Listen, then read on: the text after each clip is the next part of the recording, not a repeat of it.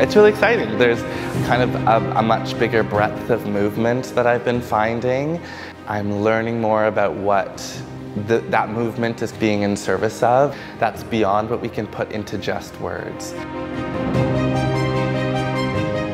The bridge that I am sort of finding between this movement and acting is being able to tell stories and communicate an experience. I've been consulting and working with two collaborators as well, two other dancers, Sierra Holder and Maria Crotieres.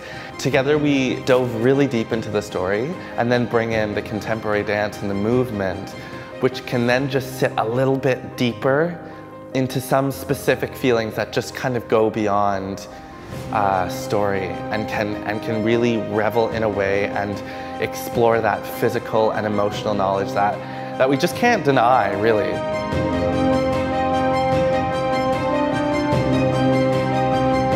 I find movement comes from a much more subconscious place, and you don't have to be a dancer if you can let go into that, your body will move how it wants to. There's so many different things that I can do with this one movement to expand upon and really make a lot that's digestible and visceral out of that initial feeling of what it is.